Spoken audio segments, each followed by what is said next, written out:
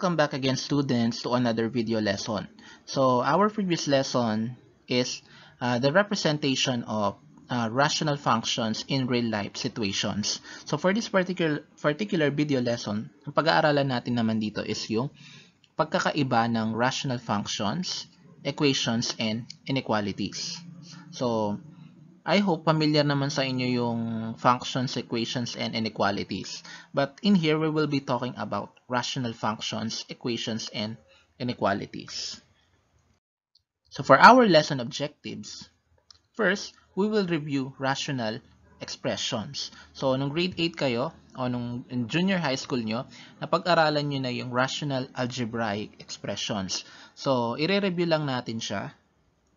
And then, of course, we will distinguish among rational functions, rational equations, and rational inequalities. So, titignan natin kung ano ba yung pagkakaiba-iba ng mga given terms na yan. So, to start the discussion, so let us review rational expressions.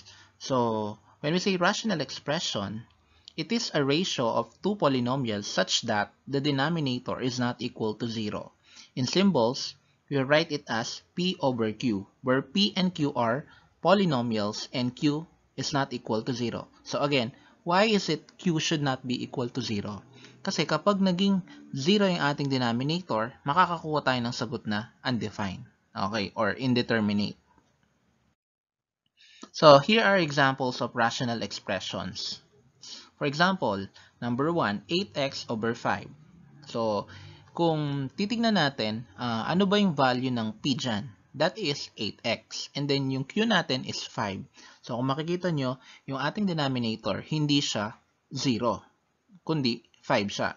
So, therefore, we can say that this example is a rational expression. Next, we also have 2x cubed over 11. So, yung ating denominator, hindi siya 0. 11 siya. So, this is also a rational expression. Now, 9 all over x minus 5. So, kapag tinanong ko kayo, what must be the value of x to make the given rational expression undefined? Okay. So, anong number yun ang dapat nating isubstitute in place of x para maging 0 yung ating denominator? And that is 5 na pag-aaralan natin sa mga susunod na lessons natin. Next, we also have x plus 9 all over x plus 4. This is also a rational expression. Last one, x squared plus 3x minus 9 all over x minus 2. So, yung ating given expression, yung kanyang numerator is a quadratic polynomial. While linear polynomial naman yung kanyang denominator. So after we review rational expressions, let's move on to rational equations. A rational equation is an equation which involves rational expressions.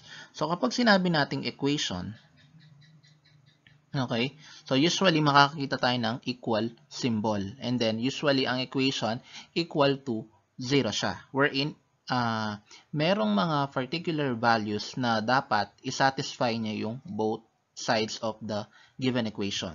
Okay.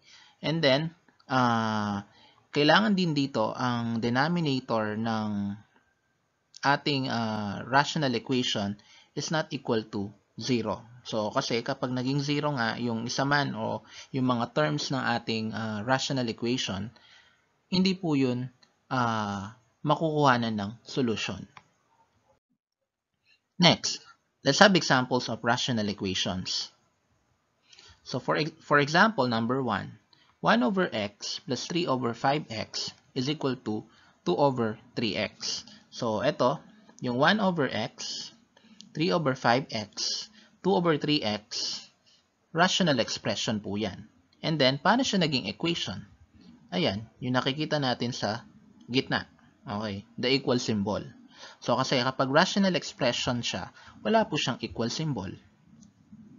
Next, we also have 5 over 2x is equal to 4 over x plus 2 minus 6 over 7. So, ano yung mga rational expression na nakikita nyo dyan?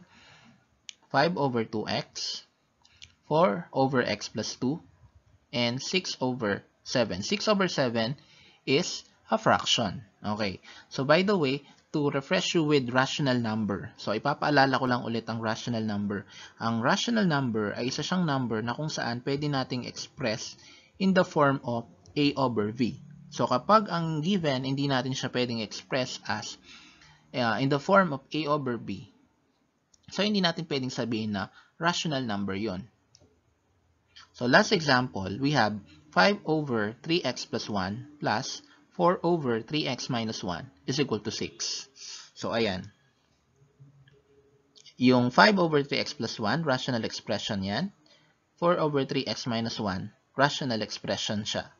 And then, so itong 6 ba to? Rational number ba yan? Yes, because we can express 6 in the as the form of A or in the form of A over B.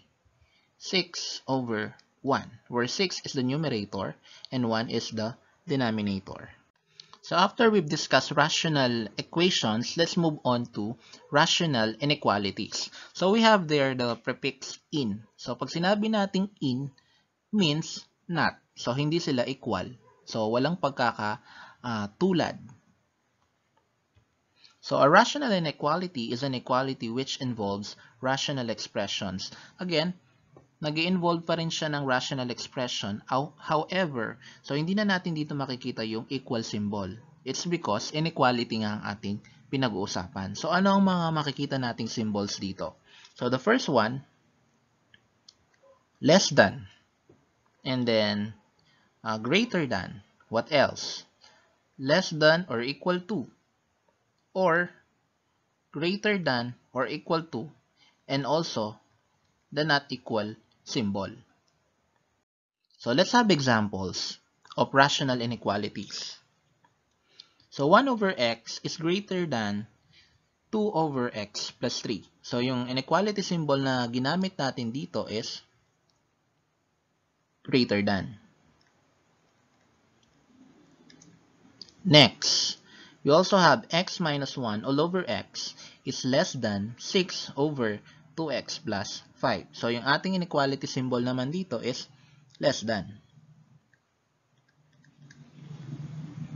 Next, 2x plus 1 all over x plus 4 is greater than or equal to 0. So, dito, ang pinagkaiba ng greater than sa greater than or equal to, okay? So, syempre, meron na siyang equal symbol. Hindi lang siya basta greater than, meron siyang equal to. Okay. So, paano yon? Greater than or equal to. Next, the last one, 5x minus 1 all over 6 is less than or equal to 8 over x. So, yung ating inequality symbol dito ay less than or equal to. Okay. So, for example, sinabi ng teacher mo na you have to get at least 85 as the passing grade. Okay. So, kapag sinabi niya, ginamit niya yung word na at least, ibig sabihin, equal sa 85 o kaya pwede pang tumaas. Pwedeng 86, 87, hanggang perfect score na, perfect grade na 100. So, our last topic will be rational functions. So, rational functions, na-define na siya dun sa ating previous video. So, i-define lang ulit natin siya. So, a rational function is a function of the form f of x is equal to p of x all over q of x, where p of x and q of x are polynomial functions, and q of x is not a zero function. So, kagaya din ng rational expressions, rational equations. Okay? So, kapag ang ating denominator ay nag-equal to 0, so, undefined yung ating sagot. So, wala po kasi tayong makukuhang sagot kapag ang ating mga denominator o ang denominator ng ating given na expression, equation, function ay equal to 0. So, examples of rational functions. So, kapag functions lang pinag-uusapan, usually makikita nyo dito yung f of x, the function of x. So, pwede rin namang ibang variable, g of x, p of x, h of x. So for example, f of x is equal to x plus 1 all over x plus 3. We also have f of x is equal to x plus 1 all over x squared minus 3x plus 6.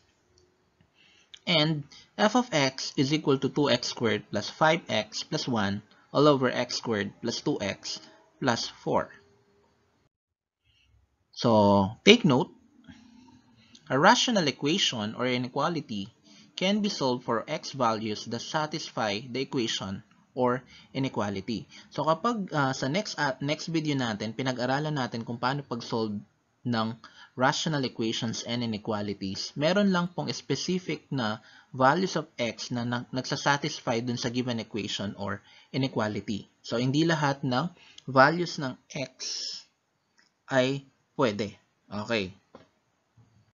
While rational function naman, a rational function expresses a relationship between two variables, such as x and y. Okay, so and then we represent rational function by a table of values or a graph. Okay, yun ang pinagkaiba naman ng rational function. So, nire-represent natin siya using table, yung x and y. So, kung matatandaan nyo, yung ating previous video na meron tayo doon graph. Okay, so yun ang tamang pag-represent ng rational function using table of values or a graph.